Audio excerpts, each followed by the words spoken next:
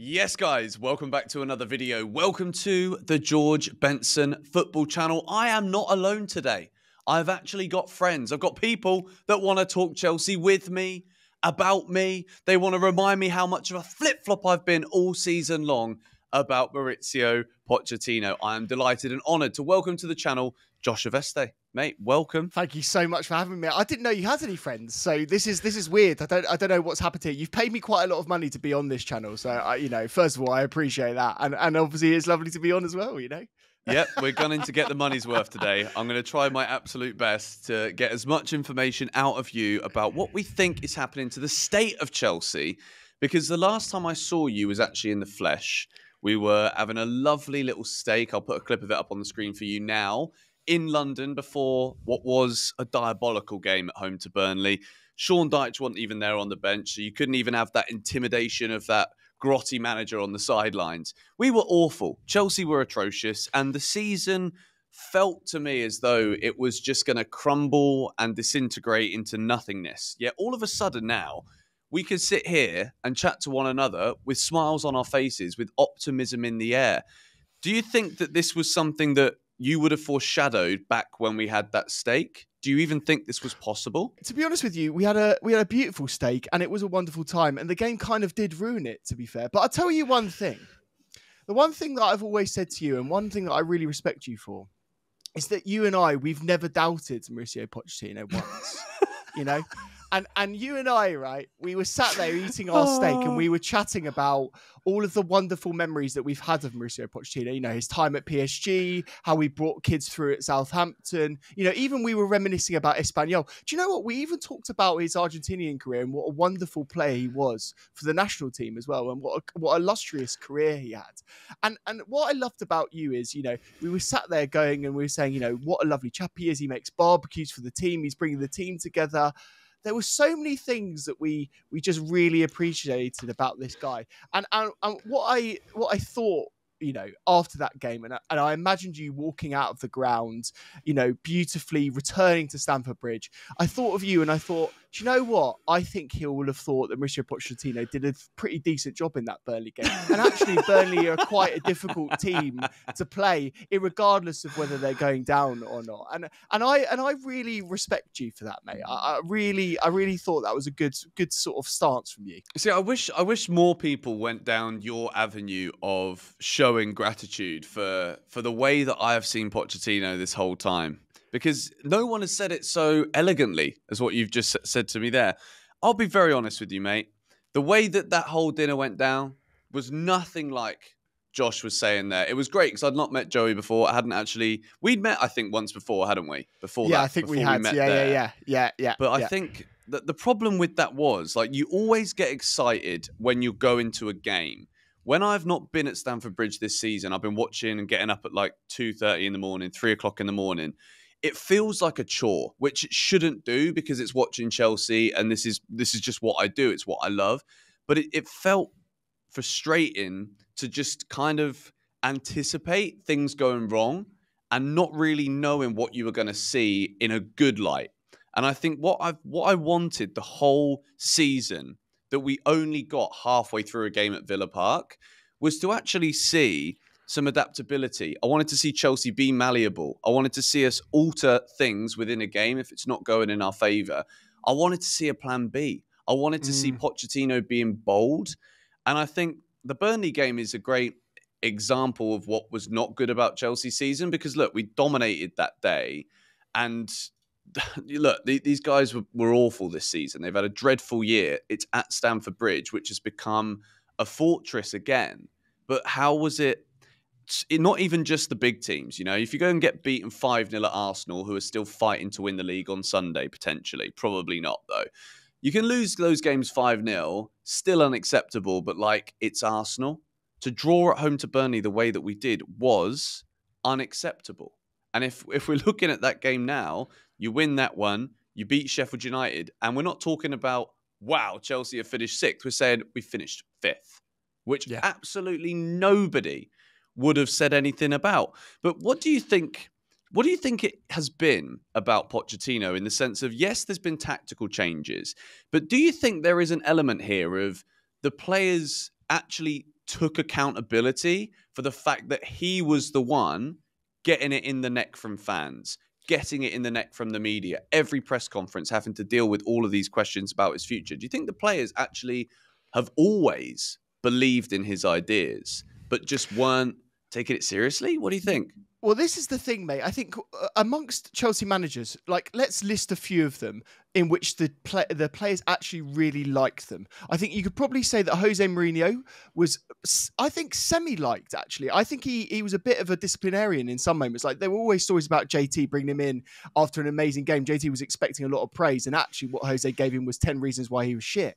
Do you know what I mean? So there were moments with Jose that we definitely look from the outside and we say, we love this guy, such a charming, charismatic guy. But I think the players in moments definitely didn't like him. And actually, think about the record of players that he forego. I mean, he was probably one of the worst managers for getting rid of players who had amazing potential. You know, we could list them off, now, but I would be doing it. Yeah, it's been heavily done. Do.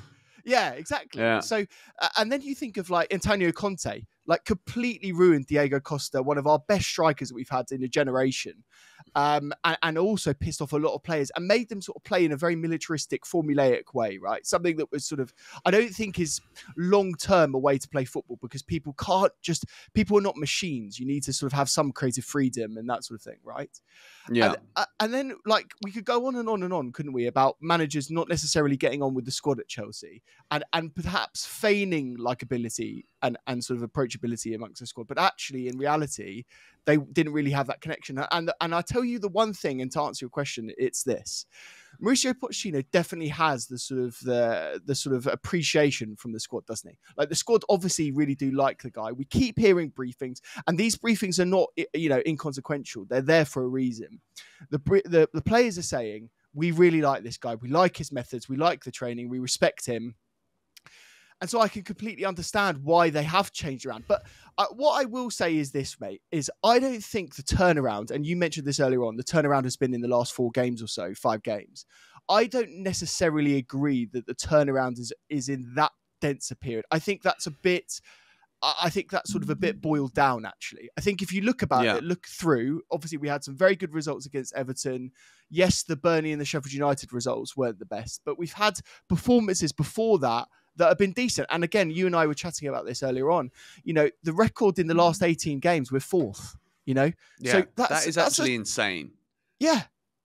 To think that the pressure's kind of got bigger as the season has gone on, yet in terms of, like, football fans often we all get done for being like too in the present and too reactionary.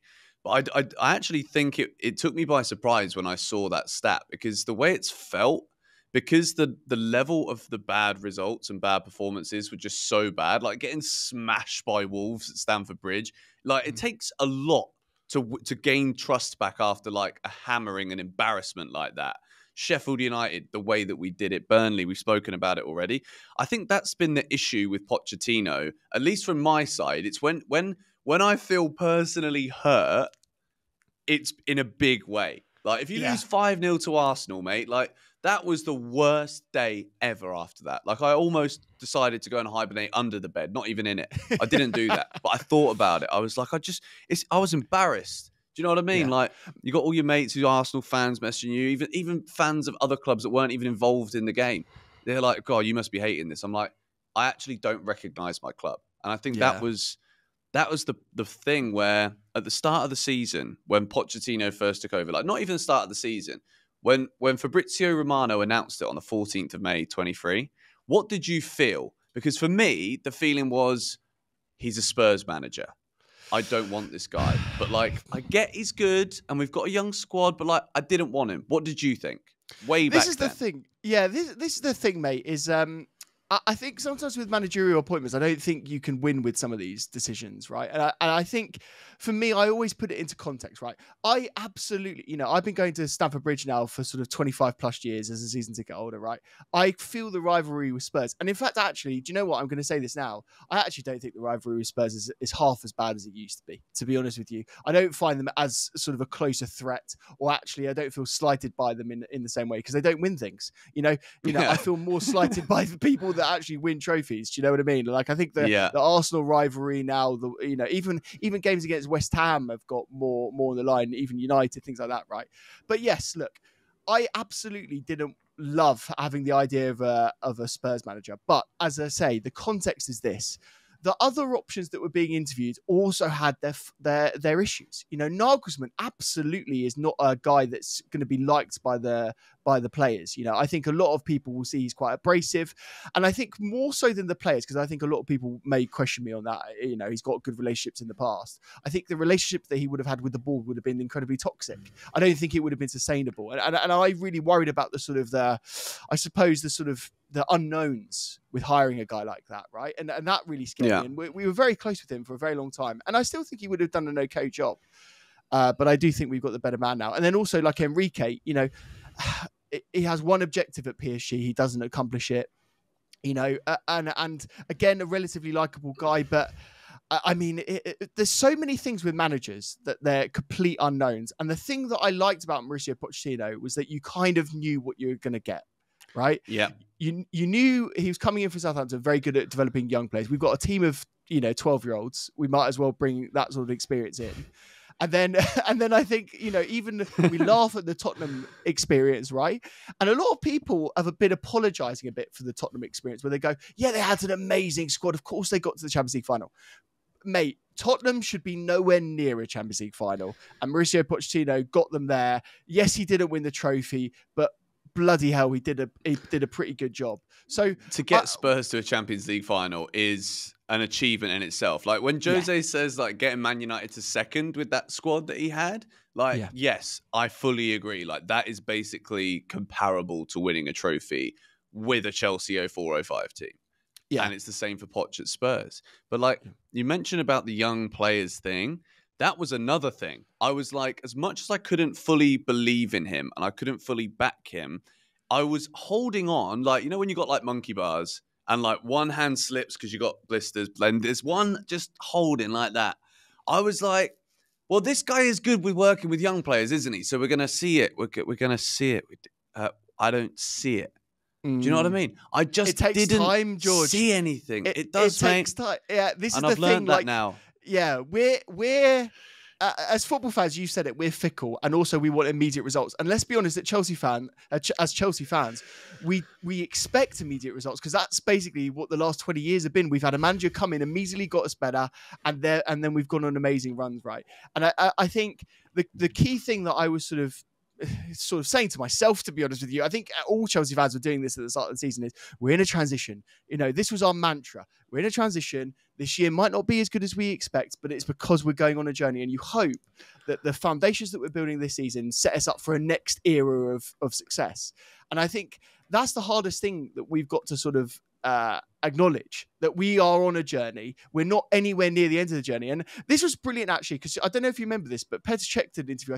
I'm almost certain it was on Monday Night Football, actually, so you might not have seen it. But Petr Cech did an interview where he sort of said, right, this season I expect the guys to get Europa League. Next season, I reckon it will be challenging for Champions League. And then the season after that and the season after that, that's when Chelsea will be title challengers. And I believe that will be that. And remember, that guy's been in the club.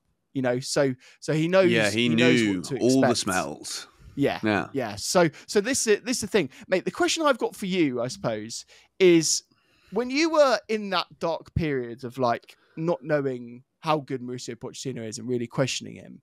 What was it? What were you looking at that you were unhappy with? And I suppose what has changed sort of since then?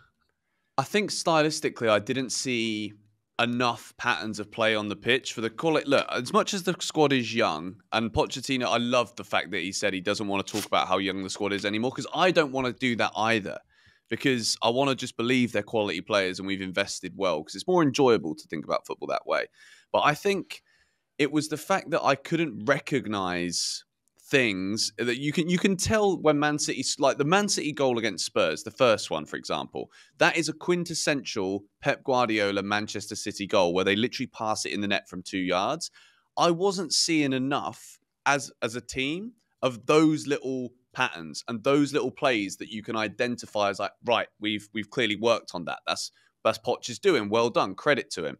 That wasn't happening enough. It was either Cole Palmer was just sensational, or like where did the team go? Like why do these guys not feel motivated? And I think I always hated the way that we just got rid of managers, because I've said this many times, but I always wanted a dynasty manager.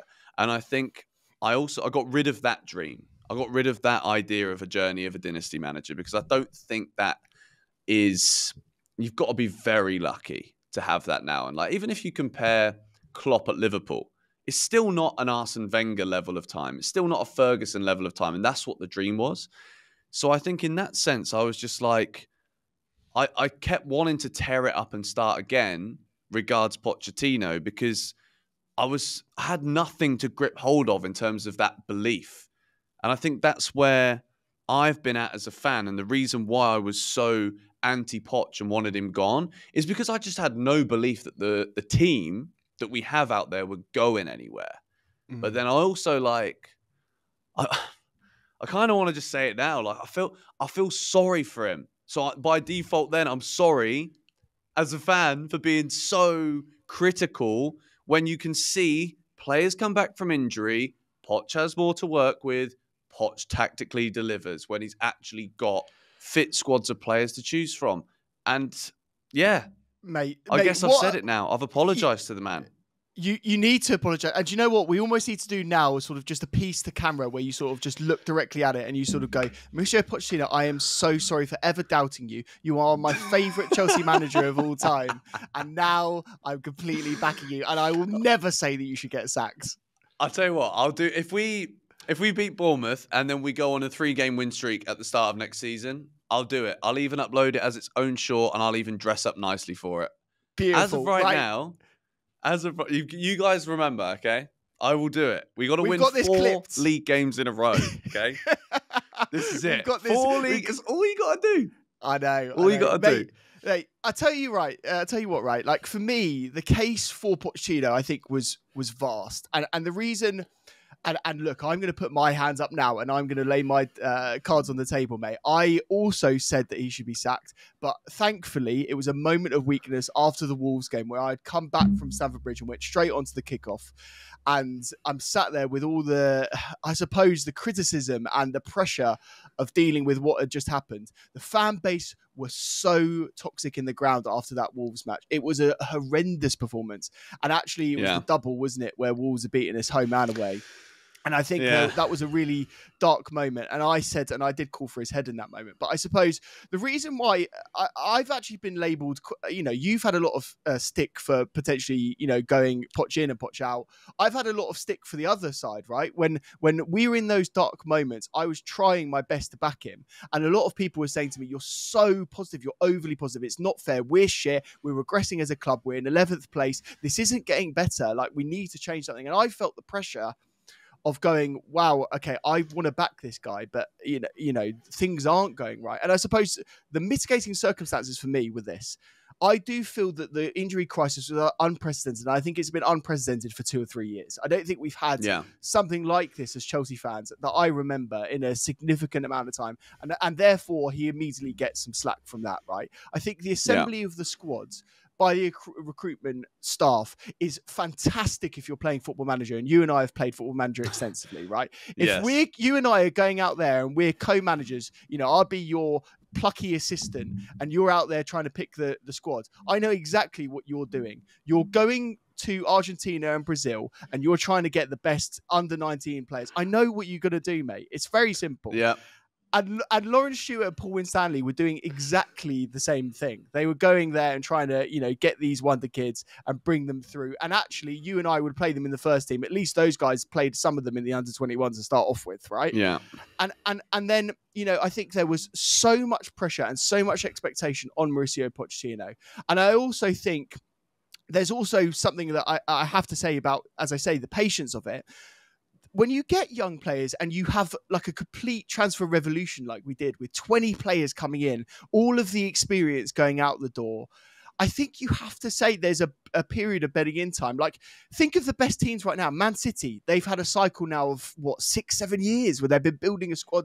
They've had a spine all together that know each other, that know exactly what they're going to do. When they pass back to Ederson, they know exactly where Ederson is going to pass it. When Rodri is making that sort of forwards run and arriving late in the box, the other midfielders know that they need to cover him or whatever it is, right? And I think with Chelsea, with young players, and also a lot of people that weren't experienced in the Premier League, I think you need time. So for me, mate, these were all of the factors that were sort of coming into it. And this is why I was sort of looking at the context, I suppose, of the Mauricio Pochettino issue and thinking it's less a Mauricio Pochettino issue and more a board mismanagement issue and I suppose a recruitment problem. And it's funny, mate, because, and this is the last thing I'll say on this, I ran a poll on my Instagram and the poll was after the Arsenal game and it was very simple. Who do you blame? And the options were the board, the recruitment staff, Mauricio Pochettino or the players. And I thought it would be overwhelmingly towards Mauricio Pochettino. I thought everyone would be blaming the manager. And that would make sense to me, right? And actually, the results were very equal across all four options. But actually, the most were on the players. So it just shows you that as a fan base, if you can't very clearly blame one person or one entity, then there are mitigating circumstances. There's other things to consider. And so, mate, that's my case for saying that Poch deserves more time. And I'm glad he's got it. I think regards the poll as well, I think obviously contextually, the players put in such a bad performance at Arsenal. And obviously if that's like in the forefront of your mind come the end of that game, that's probably going to affect the answer. But I also think like when it comes to the way that I've criticised Pochettino, I'm not trying to like dig myself and grab myself out of a hole here, but I think there's certain things as a football fan, and you understand like the structure of your club. I understand that screaming for Bowley and Eghbali's head is going to do absolutely nothing because they're not firing themselves. No, and they're there for 20 years, mate. Yeah, exactly. Yeah. And then I think even like the Winstanleys and the Stewarts, I think that they like working together, these guys. So I don't think even if they, which identifiably I think you could say they've not done a great job so far. They've not shone. Malo Gusto, George. Malo Gusto, Noni Madueke, George. But Noni Madueke again is a recent thing. He's a recent thing too. Yeah, we could go. We could go on though. There's a few players in there. Do you know what, mate? The recruitment. I think we need to apologise actually to some of the recruitment. Like I've been slagging them off just as much as you. This is going to be like a coming out video at this point, mate. I think we just need to put our hands up now. I don't want to throw all my eggs out of the basket immediately. I do. Mate, honestly, I haven't been this positive about Chelsea in about 3 or 4 years. Yeah. But then I've got one final thing that I want to discuss here. And this isn't me trying to be negative again. Trust me, I'm loving the positivity. I'm also going to say smack a like on this video and subscribe to Josh Aveste right now, by the way. Channel is linked in the description. The final point I want to make, though, is 4 wins in a row too little of an amount of time to genuinely say Chelsea are back? Chelsea are back. It's so interesting, mate. Right, let me answer this because it's actually 5 wins in a row because we beat Villa. We did actually. Yeah. So we beat Villa, and you know VAR ruined it again as they usually do. I don't think it is 5 games. I don't think it is 5 games, mate. Like I said, last 18 games we're in 4th place. I think we're on such a tide now of momentum. I'm actually really annoyed, mate. I'm actually really annoyed the season is ending. Why can the season not just continue? Yeah. I honestly feel now. More games, that's what we need. We need more football matches. The players need to play more. That's what we need. And Enzo, you can't go to the Copa America. Reece James, you can't go to the Euros. Just everyone just sit at home, get on the beach and just enjoy yourselves. Do you know what I mean? Exactly, yes, please don't be injured. If we have a full squad for pre-season, mate, I'm not gonna say anything crazy now, but I think next year we will be challenging for the top 4. And that's the thing, right? When you're in the top 4, you might as well just you're not looking down, are you? That's what small clubs do, like Spurs. That is the mentality of a bunch of losers. Yeah. So you're looking up then and you're like, I'm going to stick my neck out, George. I'm going to say this. I love it when people do this on my channel. Yeah, I'm going to say Europa League. I'm going to say we're going to challenge and potentially get one of the cups. Let's say the FA Cup because it's better. And then I think we will be getting at least top 4. I'm going to actually predict 3rd next season. I think Liverpool will drop off. Finishing 3rd, a Europa League and an FA Cup. I don't know what I do for that, but I do a lot of things. You're coming home. Yeah. You're getting the season ticket back. 100%. Where's the Europa League final next year? I don't know where it is. Let me have a look. Europa League final Probably haven't even released it. 2025. We're probably Yeah. not even going to qualify for it now. Yeah, don't say that. It's just on Wednesday, the 21st of May, which is Yeah. very close to some other dates I've got on my where arm. would you want to go? Where would you want it to be? Flip, Dublin would have been great this year, really, wouldn't it? I'm going to say Lisbon. The weather will be lovely. Yeah. And I think we'd like it there, wouldn't we? That would be tasty. Road trip to Lisbon, done. Mate, you're flying over. Yes. We're going to drive from London. Any sponsors necessary? You've got a year to get your budget ready because we are flying. And when Chelsea are winning every game next season, boy, oh boy, we are going to fly some more. Mate, this has been a joyous conversation. I'm so happy that we can have a positive Chelsea chat and the season hasn't ended yet. We have got Bournemouth. Just give me a quick top-end prediction for how this game is going to go. Maybe some goal scorers. Get some wild ones out there so that I can clip it up and show everybody how your ball knowledge is. Straight after the how game. bad it is. Yeah, literally. Or try like 10 different options and I'll cut one of them in. Yeah, thanks that. I really appreciate it. Do you know what my wild one is? My wild one is that, I think the score, by the way, is going to be 4-0. I think we're going to destroy Bournemouth because I don't think they've got a lot to play for. And I actually think we do have a lot to play for, especially with the fact of, let's be honest, mate, we're going to finish in 5th. So, you know. Yeah, we are. Yeah, we are. So we are. Mate, my mad one is I reckon that Thiago Silva is going to score a penalty in this game. Wow. I think you're right. I think that we're going to get a penalty in, let's say, the 75th minute. I think it's going to be 3-0 facing up at that towards. point. Yeah, we're going to be facing the Matthew Harding end, and I think Cole Palmer is going to pick up the ball, and I think he's going to hand it to Thiago Silva, and I think Thiago Silva is going to slot it bottom right hand corner. He's going to wheel away. We're going to all be in tears, and Todd Boehly is actually going to prepare the contract for the extension. That is honestly the best thing I've ever heard in the year 2024 related to Chelsea. On that note, subscribe to this man. The link is in the description. Subscribe to me if for whatever reason you got this far into this video and you haven't done it yet. Smack a like and we will catch you very soon. Come on, you Blues.